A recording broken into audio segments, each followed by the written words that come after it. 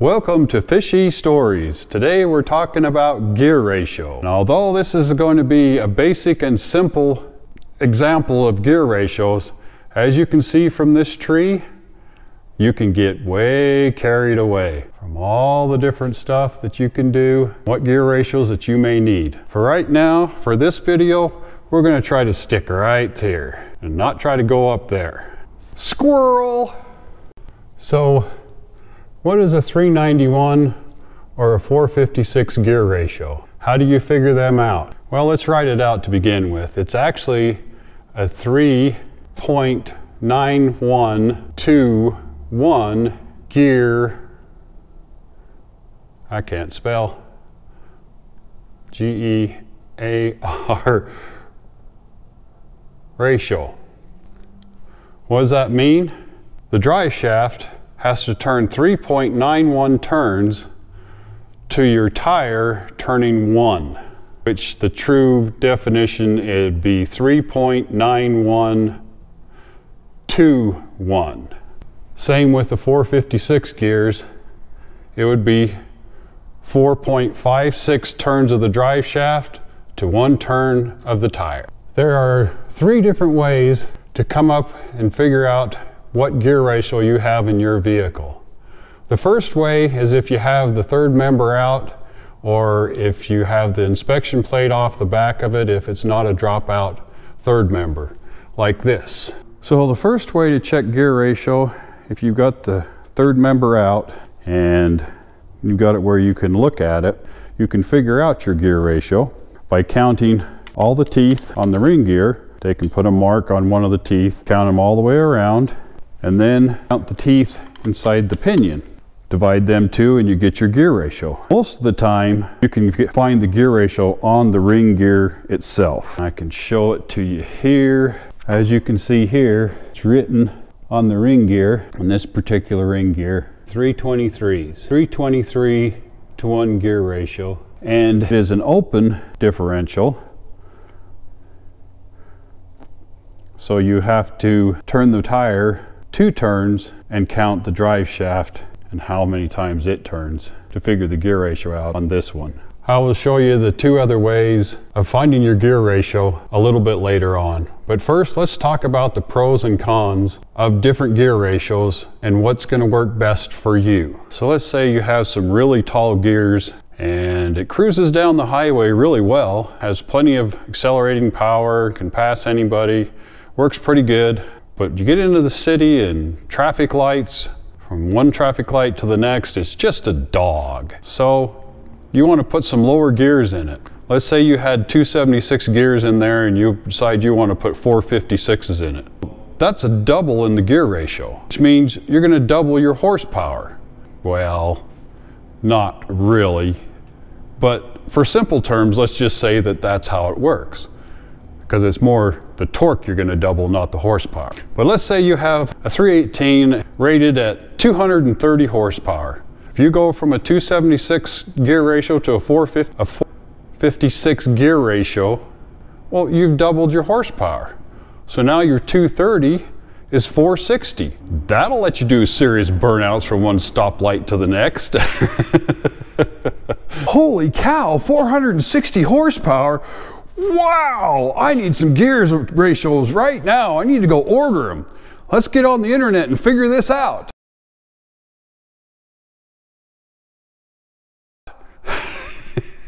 Okay, calm down.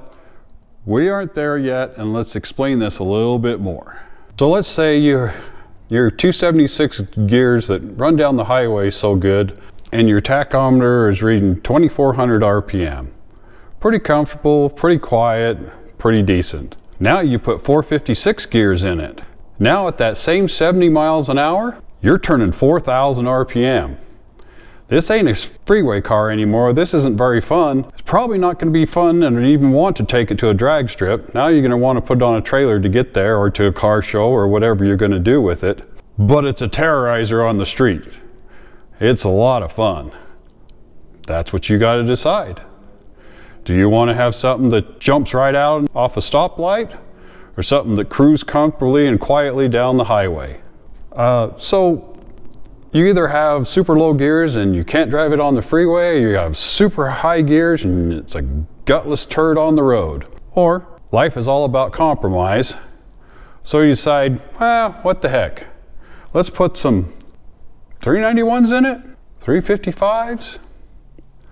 Let's say we put 391s in it. So now cruising down the highway, you're turning the 3,500 RPM. Kinda high, but livable. You can still drive down the freeway and drive for an hour or two doing that. So now you can still drive it to the drag strip. It'll run decent down the drag strip and still have decent manners on the street, traffic light to traffic light. If you want to be a little bit more highway than street, then maybe 323s. These are all the decisions that you have to make. And now I'm going to show you how to do the second and third way of checking your gear ratio to find out what you've got, so you can make the decision on what you're going to do and what gear ratio you're going to choose. Okay, if you have a locked differential, which means that both tires turn together, you have to have both tires off the ground. When you turn the tire one full revolution, and count how many turns the drive shaft turns to figure out your gear ratio. So here we go.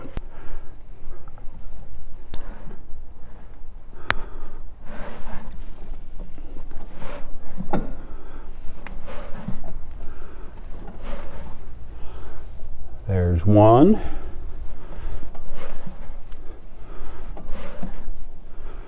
2,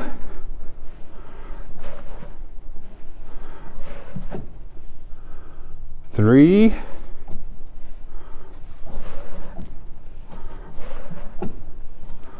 4,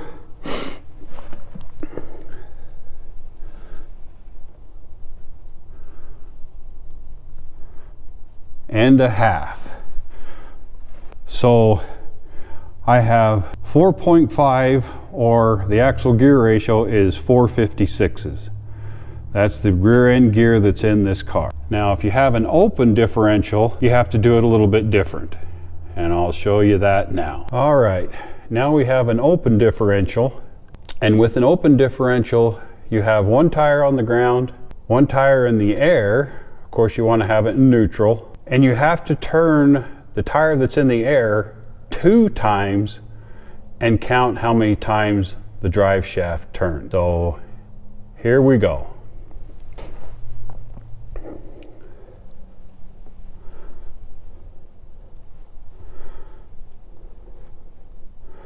There's 1 turn of the drive shaft.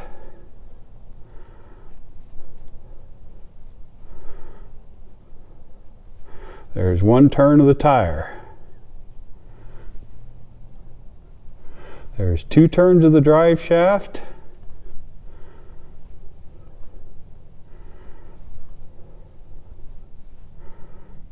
There's 3 turns of the drive shaft.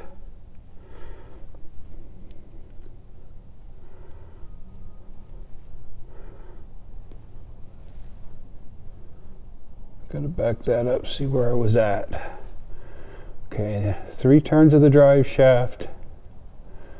There's a 1/4 of a turn. There's a 1/2 of a turn right there. Okay, so that means I've got 355s in here. Drive shaft turned 3.5 turns while turning the tire 2 turns, because it's an open differential and you have to turn the tire twice because of the spider gears turning inside, double in it. So now you know how to do it 3 different ways to find out what gear ratio you have on your vehicle. Also, this is a 4-wheel drive, and it's an older 4-wheel drive with locking hub. If you're going to do it on this, make sure you lock both hubs in.